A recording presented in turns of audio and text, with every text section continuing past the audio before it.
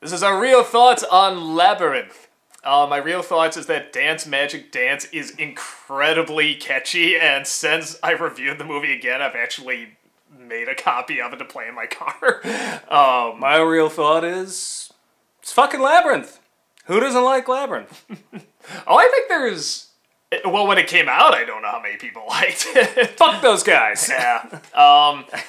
I do feel bad. You know, let me tell you about when I first came across this movie, because I want to say I came across this when I was like 12 or 13. How did you miss this when we were little? I completely missed it. Like, really? Because I saw it multiple times in the 80s at friends' houses. Like, they were the church, like, when they would... This got played at a church group once, which I think is really interesting, but... that's how they teach about sexuality, showing them David Bowie's package. But, no, I completely missed this movie. It was more like a daycare kind of thing. Because I thought I kind of saw all these types of movies when I was young. I really liked them, and one day we were at our grandparents' house, and everyone was kind of out. I think, like, I got there early and you were with someone or something, so, like, I was pretty much in this house alone. I was just watching TV, and it was, like, Showtime or something, and this movie called Labyrinth came on. I had never heard or seen or anything this movie, so imagine going in completely blind. You're seeing this girl act really weird. Like, you know, just like, you know, and, oh, baby, oh, you never wanted to talk to me, didn't you? Oh. She was kind of Lucas vibe. No, like, Lucas's name is attached to this, and I feel like somehow he... infected her act. But like... She's also... I mean, it's a young Jennifer Connelly. And then, out of nowhere, just suddenly, one of my favorite cuts of all time, just cut to these goblins sleeping. Listen. And I'm like, what the hell is this? And then just as the goblins come in, then there's David Bowie. And sparkling with his crazy hair. Fucking Bowie. From then on, I'm just watching this like, what the hell am I watching? And I really, really liked it. I loved it. But the funny thing, watching it, I could pick up very quickly. I picked up, okay, this is like, I didn't know what to call it back then, but I knew it was that category of like 80s weird creative movies where it's like the story and the character and everything was not the focus. The focus was an excuse to have all these cool visuals, this little journey, these fun ideas, and these little rhymes and stuff like that. And something 80s films did a lot of, now exposition. It just dumped you. It's like an anime. It just dumped you straight into it. Yeah, which with no real rhyme or reason or explanation. What little explanation comes slowly over the course of the movie. And you couldn't make this film nowadays. You just couldn't. That style of filmmaking, for the most part, there'd be a lot more modern comedy and a lot more CG. Yeah, that style of filmmaking to me is so dead.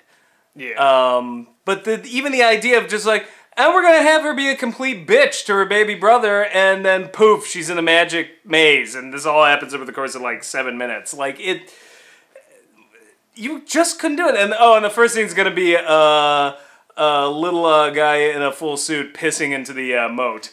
Like that. That's your opening scene with that guy. Like, what universe could you make this movie nowadays? Yeah. And I remember like watching it, killing fairies. I was like. Yeah, no, I would bit me. Yeah, it's what fairies do. I love a film that creates, you know, sort of this fantasy world where it's like, oh, you think these things, you think you know these fantasy things, these fantastic things, you don't. Fairies are actually little pains in the ass that'll bite you and they need to be gassed and stuff like that. And it's like, I love that. I love it where it takes the Goblin King is not a hideous looking goblin. It's David Bowie with a goblin in his pants. I remember when I first saw it too, I was a little thrown off at first by the 80s music because I was a rotten little 12, 13-year-old. I was just like, it's the past, but like, now especially, I just love Give me Smashing Pumpkins. But now I love that listening to. Metallica, Rob Zombie, like all that stuff. No, if that was in there, I'd be like, oh, this is timeless. I would say that if it was in there. Alright, at least. Rob Zombie's pretty awesome. I got the whole... I don't know. But yeah, it's one of those things. So I'm watching this, and, you know, it's just getting stranger and stranger. And like I said, I just immediately accept what kind of movie this is supposed to be. And I just take it all in, even though I knew... You know, because this is when, like, Aladdin was coming out and Lion King, where all these more adult references were there. And I was kind of saying, like, you know, okay, as a dumb 12, 13-year-old right now, I wish there were more of these references, but I knew, like, there was something, for lack of a better term, kind of magical about this film, and it was the environment, it was the creatures. Modern Disney and filmmaking in the 90s became very, I'm trying to think of the word, polished. Everything was polished, sort of glowing, kind of clean, you know. The 80s was dirty. The 80s was dirty, gritty, not as dirty and gritty as the 70s. Like, the new wave was coming in the 80s, we're getting sort of glammed up a bit, but still most of those films... The 80s was the 70s without the sun. That's what it was, in terms of the dirtiness and the graininess and in the 90s, there was very little... I can think of a few examples. The Crow. The last Disney film of that type was probably in its own strange way Hocus Pocus. I always felt like there was kind of a weird sort of set feel to everything, and it was a little more... But like everything was just super polished and clean, and whereas like the 80s films... You always felt like you were in a different universe. Like, this was a scary, dark, gritty kind of universe where everything was kind of mucky and there were things in the shadows. And, again, you couldn't really make this film nowadays. Even something like the closest maybe the last Potter film. But I think of even something like Harry Potter or the Star Wars prequels, everything, it's so clean, all the CGI. Well, but now, again, I mean, one of the great things about Force Awakens is that, you know, it was dirty again. Yeah, and I mean, maybe we'll see it come back. I really kind of felt like, you know, The Force Awakens, it reminded me a little bit of Labyrinth, because, like, so much of that stuff was really there. Well, all of and those the nice thing, but the nice thing now is that with CG, when they do have to put something in there, it looks more like it's there than with the blue screen with those fire monsters or whatever. Well, that's what made me laugh. We were looking at the back of the DVD box, and we're like, this is so dated. It's like, from the master of myth himself, George Lucas. I'm like, wow, that changed. Pre-prequels. The one who sold his mythology off because everybody hated where his fucking myth went. But gave it all to charity. I still think that's really cool. Oh, trust me, I'm not going to complain. George Lucas selling off Star Wars was the best thing he could have done. So I'm not bitching about him for that. Trust me, I'm like, thank you, George. Thank you. But yeah, it just shows you how dated this was, because this would have been like mid-80s or whatever, back when it was like Star Wars was still the shit and not just shit. And there was something, you know, because obviously we wanted to do this after David Bowie died, and a lot of people have been asking for it, and we were kind of saying, like, well, Lindsay kind of did, and it's a really funny review, and... I had one guy on my public Facebook, we were like, you can't do that. Lindsay did it. It's the law! Yeah, like as if there's some unwritten rule here, like, I'm like, what? There's no rule book or law here. Yeah, that's what James Rolfe said, I thought really say. It's like, you know, is there a rule book? Because nobody gave me that rule, but nobody gave me the sign-up list. Yeah, nobody sent me the memo. Someone else took that? I can't do it then. Didn't you get the memo, Doug? Yeah, so... Like, if it's been reviewed before by anybody... What I usually try to do, if a movie is done by somebody and I feel like there's nothing new I can add, I try to stay away from it. I really liked Lindsay's review. The only thing we added that wasn't new were the numerous dick jokes. Yeah, but that's, again, there's just so many that we can do. We'll talk about how we came up with those in a second. But, so, I was sort of like, maybe my style's gotten kind of different enough, and, you know, maybe I've been away from it long enough I can sort of think of it, new jokes and stuff. And when David Bowie died, it just suddenly... Like, that is kind of like one of the major introductions to him, is that a lot of people were introduced to him through Labyrinth. I mean, obviously, his music as well, probably more. But, you know, a lot were introduced through Labyrinth, and you see him pop up in that movie, and I think that actually kind of was my introduction to David Bowie. Like, maybe I heard his songs, but I didn't know of, like, the creature, David Bowie, like the man. So when I see him in this movie...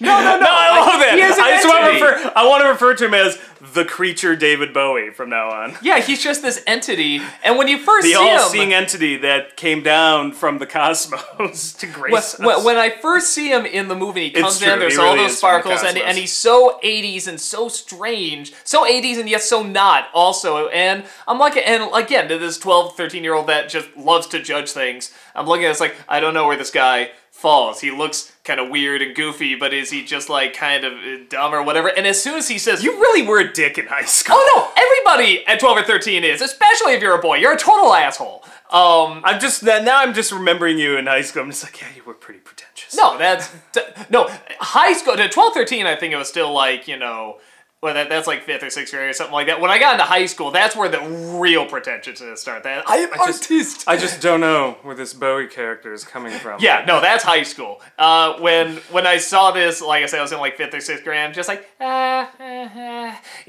knowing. But as soon as he says, "What's said is said," I mean, it's just immediate presence. He just grabs you with that voice and the way he says the lines, and he makes these lines that are not especially like phenomenal or even make that much sense. A million girls hit early puberty. But he just took command of that role. I mean, he just totally embodied it and made it so cool. It's like so 80s and so corny in many respects, but it is so cool. No, it's definitely, and it's one of those movies.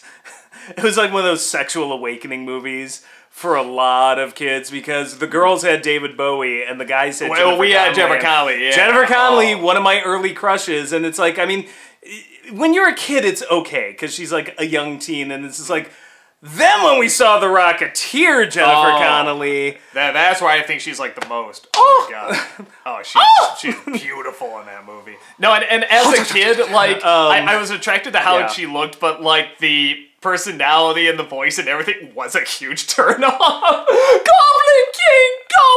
Well, it's very funny. This broad's really annoying. She gets better as the movie goes on. She drops that English accent she's got, that George Lucas English accent. We're blaming Lucas for so much, but chances are he really didn't have that much to do with anything. You know what the funny thing is? I still want to blame him because that feels like one of his fingerprints. You know, it was written by a British guy.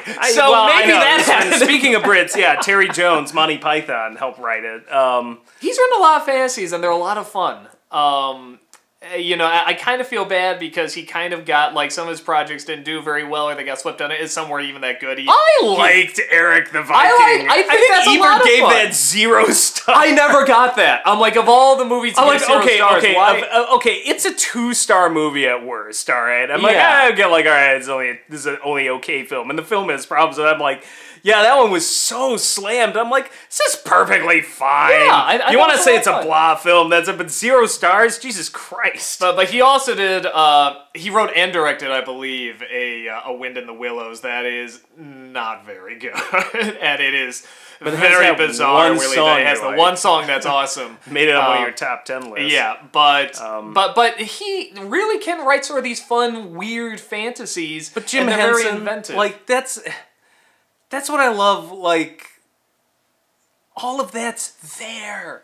Puppets. Mm-hmm. They're all except when it's not, and man, did he not do those well. Okay, well, the blue screen, you mean? The blue screen is horrendously awful. That really was one of the shittiest blue screen effects I have ever seen. Like, I was just like, oh my god. I can't even say, like, oh, well, it was the 80s. No. If you watch this film and you were born in the late 90s or something, like, don't think that's what blue screen in the 80s was like. I'm like, no, that was bad even by 80s standards. Well, and that's what's so interesting about Henson is that you do realize how comfortable he was that he had to do stuff that was there and how uncomfortable and not familiar he was with the blue screen stuff. Because I'm sure, if you see how they move and everything, I saw a little bit of behind the scenes, with the people in the blue suits and everything, it is kind of like, oh, well, that is neat. You can see, I'm like, oh, this will be a neat opportunity. Let me try this. And then when it's all put together, like, either had the hopeful goggles on or something like that, and it just didn't work. He didn't return to it. It made H.R. Puffin stuff look like Lord of the Rings. Like, it just was so cheap. And he didn't return to it. I mean, he kept doing everything in front of the camera, like it had to actually be there. There are very few times where he did blue screen. And I mean, you can see through some of the facts when the balls are rolling and you're always aware they're puppets. You never think like, oh, this is not a puppet. Like, I know, but I actually hear this from people who are just like, well, I don't get it because, like, it just doesn't look real. Like, why is the puppet more real than CGI? And I'm like, because it's there! It's in front of the camera! Because it is actually there. And even, there is CGI, and everyone tries to say, oh, you're anti-CGI. I'm really not. I just don't want it for everything. I like all this CGI in Mad Max. No, the comparisons... There's a lot of CGI. I like most of the CGI in Lord of the Rings. There's some battle scenes now that I'm like, these did not hold up like I thought, but tons of CGI in Lord of the Rings is still really good. No, the comparison I use is that I say, I love Who Framed Roger Rabbit and that they use hand-drawn animation to bring those creatures to life. I don't want to see it for everything. I don't want to see hand-drawn animation all over in Star Wars. I don't want to see it all over in Labyrinth. I don't want to see it all over in The Mask. I want to see various types of effects used to keep the illusion seem real. There is something to practical effects that you could reach out and feel like you can touch it because it really is there. The computer program is not there. You inserted it after the fact. And there is a difference, and we're getting way closer. Like, I feel like before I die, I will see it where I can't tell the difference. But we're still not there yet. I'm still like, okay, that's not there, though. That's not there. There are some times where it has fooled me, but it's very rare. And here's the thing. You have to... With a movie, it's already an illusion. You're looking at a flat screen, and yet you're feeling like you're being sucked into a world and characters' problems and stuff. With a puppet, you know it's a puppet. You know, but it feels like it's alive, and the personality Yoda in Empire Strikes Back really feels like a real character. Yoda's always the best example. No, now that's... Yoda feels more real as the puppet than he ever did as CGI, and the CGI really wasn't bad either, like in Revenge of the Sith. It just still couldn't compare. But here's the thing, so there's already a filter, you know it's a puppet. You know, but, you know, so that's one filter you have to get through, but then you have to believe it's really alive, and that can help you believe it's really there. With CGI... It's two filters. You know it's a puppet, and you know it's not really there.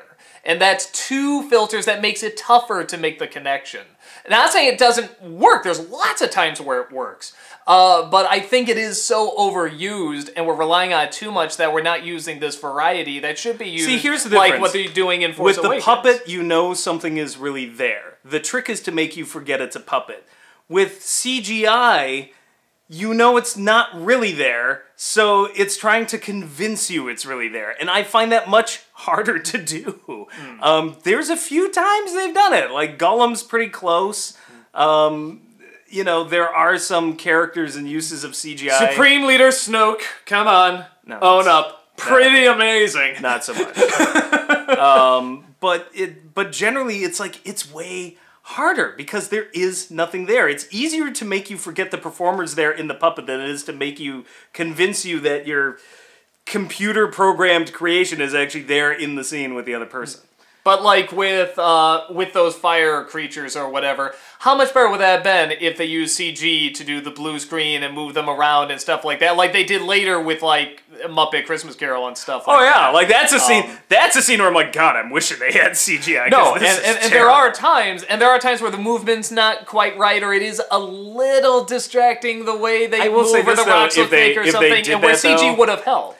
Though if they did that, it would take away from kind of the charm of all the practical effects. It's like, it's bad, but... Well, no, you could just, you know, to me, it would make it look a hint nicer. You know, CG is very good at perfecting. To me, it would be kind of just as jarring, just in the opposite way. Just like, wow, that looks really clean and polished versus everything else is all grimy and... I'm talking more about just like the little movements and stuff like that. How about you just cut the fucking scene to begin with because there's no point to it? Well, no, I'm talking about effects in general, like the rolling rocks coming in at the end. Like, some of those, a lot of those are on tracks, and some of them they get rolling fine. Others are barely rolling. I'm like, okay, a little CG on one of those just to make them roll, that would be nice. Guardians. I actually thought Guardians of the Galaxy did a good job with its CG. Like, Rocket Raccoon, he looked really good. I believe this guy's... But there was all this attention to detail, too. That I think the animators, they either don't get the budget for, which I think is most of it half the time. Or the time. But yeah, but like, okay, like...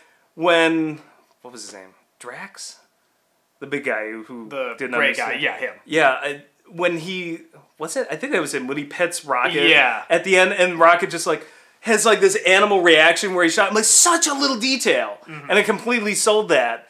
Puppeteers can do that in their sleep because they're there on set doing it. It's harder to just have an animator like come up with that and be like, and the ones that do, like credit to Guardians of the Galaxy, it's amazing, and give them a fucking raise. Or give them the budget to do that to begin with. But it's a little harder than actually being on set and being there. There is like a disconnect.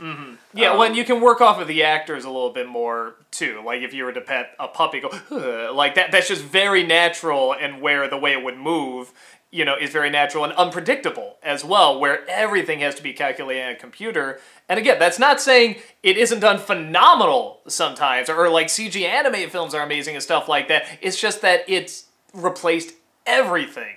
That's kind of a shame. Even with puppets, you have to find all these various ways to do stuff. They can't all just be socks. You know, you had to find different kinds of animatronics and people in suits and combine things and stuff where it's like... Can you imagine if they tried making this movie now? Everyone's like, they're making the rebooting it. I've heard that debunked. Apparently, as far as I know, it's not happening. Apparently, at most, it was more like, we're talking about it, but yeah, there's a lot of Henson projects, though, that are like being talked about that have never come to fruition. Yeah. So, but the thing is, one, I'm like trying to think, okay, if you made this movie now, what would it be? First off, it would be 3 hours long. Yeah. Even if it's a kid's movie, like the Potter series, it just gets longer and longer. So it'd be... No, it'd be 2 movies. Yeah, it would be possibly 2 movies. It would be insanely long. There would be a good 35 minutes of exposition. Where am I? What is this labyrinth? Characters explaining it to her. You would have more time spent in the real world and all the things that she wants and this and that. She would not be such a bitch to her brother. That's for damn sure. You couldn't do that nowadays. No. The brother wouldn't be a little baby. It'd be like, you know... Yeah, it'd be a kid, yeah. Little kid, you know, who has like the My one-liners. annoying little brother! Well, we'll say one swear word to get, you know, the little ones laughing and stuff. Probably wouldn't be a girl, because you can't have, like, a girl in a movie, because that doesn't sell enough toys. So it would reverse it, so it would probably be an older boy and it would still be a girl. They just wouldn't have toys on her. Yeah, possibly, though. I think they would just reverse the genders. Like, I think it would be like an older boy chasing after a little sister or something, or an annoying brat. Yeah, you'd be wandering around. Everything would be CGI. There would be no puppets unless Abrams directed and said, we're putting fucking puppets in this movie. And I would respect him for that. Yeah, you wouldn't have the pissing... You wouldn't have the pissing guy. You wouldn't, like... Half of the really disgusting things you wouldn't have. It would look very pretty. It would be very pretty, probably brightish, except when it needs to be dark, it would just have this blue-green filter over everything.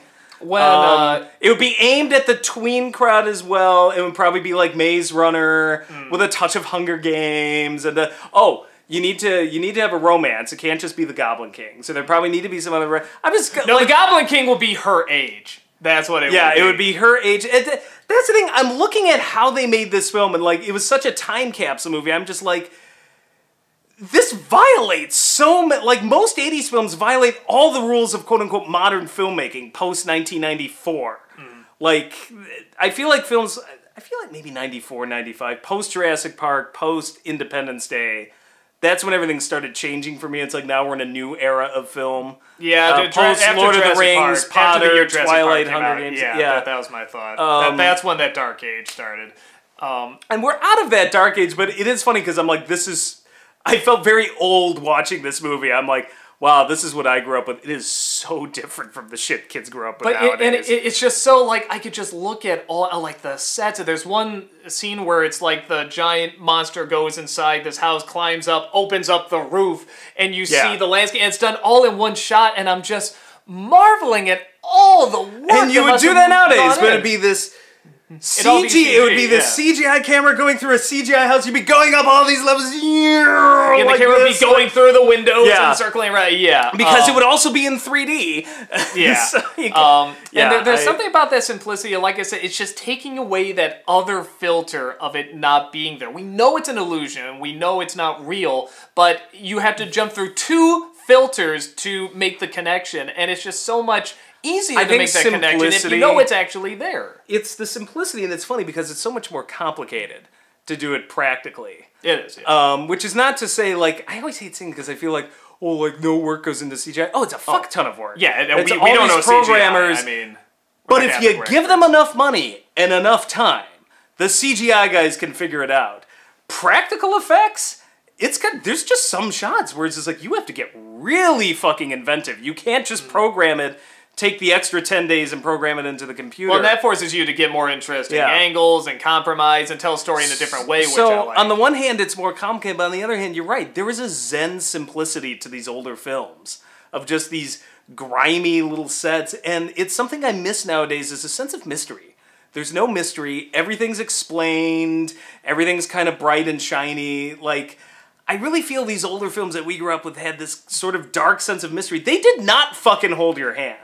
That is the huge difference. I feel like modern films kind of like take a kid's hand, like, come, follow me, this will be fun. And like the 80s films literally picked you up, threw you in this world and says, survive this, motherfucker. You know, again, with the exception of... As us, the audience. I mean, I'm sure there are films too, but the one that jumps into my head like, but no, not that one, is actually Force Awakens. I'm thinking about how that really was kind of dark, it was kind of dirty, and even though... Wasn't all dialogue. Yeah, and even though it was a lot of repeat, you know, that bothers me, I'm thinking of just how invested I was and how I really felt like I was in this world, and there was this mystery, and there was this sense of what's going to happen, even if it's on repeat. Well, I'm still going like, what's going to happen? And there are some films, the Leica films, the stop-motion films, Coraline, Paranorman. I wasn't even a huge fan of box trolls, but that one reminds me of Labyrinth in some ways. Yeah. It's like, and here's this fucked up universe, no explanation. This guy just really likes cheese. Yeah. I did appreciate that weird.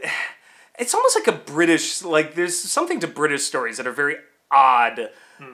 I don't want to say off-putting, but it's definitely weirder. They'll sort of have the whole world focus on one strange thing, and like the economy and the setup, everything is sort of around these two or three weird things. And 80s films kind of did the same thing. Yeah, it was just like, we're just going to give you this odd slice of a universe, and enjoy, or don't. We don't care. Like, we're here to give you an experience. Yeah, I mean, those films, like Coraline and those films do that. They were Coraline and Paranorman and Box Trolls to me are 80s movies. They have that feel to it. Gritty, dark, mysterious. Don't hold your hand. Here's a little bit of a difference that I think is an improvement of what we're doing now, is that there's a sense that the films made now have to have a little bit more of a purpose, of a moral, of a focus on, you know, connecting with an audience, where with Labyrinth, it's like, what's the moral? I'm sure if you think about it, you can pull out something. But like with Coraline and Paranorman and stuff, not only are they good morals and good lessons, but they're ones that are taught in such a unique and interesting way that you don't see that often. I guess, can connect but even with something like Coraline, it's like the moral is simply the grass is always greener on the other side of the fence. But it's done in... You can connect so much more with how they do it there than with whatever moral they're doing in Labyrinth. To a degree, they both seem like just kind of very basic fairy tale kind of... But that's what I like about them. You don't talk about the connection with the, you know, with Coraline and the parents and the world. But that connection, Paranorman, good God, with the witch and everything. Oh yeah, I mean, that's true. But that's another one where it's like to freaking kill a kid off in a movie like that. Or Coraline's another example where the parents and Coraline they're all really bitchy to each other. Yeah. Like I miss that. There's just. Maybe I miss mean-spiritedness in films. I don't know. But, like, there was something about the 80s that it felt a little more... For as glammy and as weird as it could get, it felt a little more real in the way kids' films It feels more honest. Yeah. Kids swore in the 80s, too. You don't see that much nowadays. Yeah. I mean, I'm not by any means saying, like, oh, the 80s, they had everything. No, there's a ton of problems with the 80s as well, and things that don't add up. Well, in the film, that's the thing. Labyrinth... But there are some things we can take from them, which I hope we are now with films like Labyrinth and films like it feel like... certain animes you see where they just dump you in, tell a quick story, and then leave. You know, a lot of anime movies do that, and there's pros and cons of that. It's kind of fun. You get a slice of the universe at the same time. You're right. It is hard sometimes to get as invested, because it's like... It's hard to connect early, especially. Yeah, because they just dump you into it. And, yeah, there's pros and cons to it. Like, for me, it's refreshing. Because we so see the opposite nowadays, where they so inundate you with talking, exposition, talking... You know, and explaining everything in a way that it's refreshing to see that. At the same time, I'm like, I'm like legitimately looking at this with a critical eye. And I'm like, they really just throw you right into this world with no rhyme or reason. Just... And even the exposition... Goblins woke up! Here we go! Even the exposition they do have in the opening with her and the mother and stuff. Like, the acting... Even... I'm not even just including her, just everyone. The mother and the father and stuff. It's pretty awkward. The Muppets are the best actors, including the one in David Bowie's pants. Yes. Oh, we should bring that up, by the way. I just told Rob, I was like, look, I've made so many David Bowie dick jokes... And I wanted a list. I just go through a bunch of them. Just get me however many you can. You're like, what are you looking for? I'm like, 25. Yeah, 20 to 25, something like that. I'll pick the best ones. I was talking to him. I'm like, well, a couple things. One, those have all been done to death. I'm not sure how much original, because he's like, they need to be original, ones you haven't heard before. And I'm like, I don't know if there are any I haven't heard before, because everybody makes fun of that part of the movie. I knew it. I could come up with them, but I have to really just sit there and think only on that, and I had to write the rest of the script. I'm like, there's a couple problems. I don't know if I can come up with that many that are original, because they've all been done to death. I had faith in you. And I said, and honestly, I'm like, dick jokes aren't really my forte. That's more your forte. That's a nostalgic critic thing. That's not really like my style of comedy. I'll make a dick joke every once in a while, but I'm like, I'm not an expert at it like you are. And like literally Doug on the other side of the phone's like, Rob, I have faith. It's like, all right, I'll give this a try. So the next day I like literally sat down at the computer, like open Notepad. And it was like Demolition Man. I was like, what's this? I'm like, damn, I'm fucking possessed. Oh, like, maybe accordion too. Like typed out like 30 something dick jokes in 5 minutes. So after 5 minutes of just typing straight, I just stared at the computer and I was like, wow. How sad is it that this is my super secret mutant power? And even after you sent them to me, like, you were coming up with more. Oh, I thought of another one. Oh, here's another one. Oh, here's another one. Like all this time, my secret mutant power was dick jokes. I will utilize your dick jokes. Always. Always! My favorite is somebody I posted on my public Facebook and somebody's like, it is a blessing, it is also a curse! So you had him to thank. Who knew? I had no idea. All these 36 years I've spent on this planet, and I had no frickin' clue that I could just cough up dick jokes without even thinking about it. Although I came up with the fondling the dark crystals, or hands off my dark crystals joke. But yeah, all the art dick jokes. That was good. So yeah, I think go out on a dick joke. I can't think of too much else to say about the Labyrinth, movie. great. Yeah, definitely enjoy it. Not gonna act like it's perfect or even a if you're some millennial who was born in the 90s. Even if you don't like the movie, you have to watch it, because 80s awareness. You should be aware of this movie. Watch it. You don't have to like it. It was a different time. I can't see anyone watching it saying there was nothing in there I liked, like, or anything I appreciated. If you like artistry, you should at least be like, okay, maybe I didn't think much about it. But there's ideas, too, in there, and riddles, and jokes, and, imagination. There's all these various things. Muppets pissing into rivers and killing fairies. Like, there'll be picture. There'll be something. Like, there's something in there you'll like. You won't go out like, I got nothing out of that movie whatsoever. And if you do, you suck. Yeah, you suck. So, yeah, that's about it. Thanks for watching. Hope you enjoyed the movie. If not, you suck. He said it. You suck.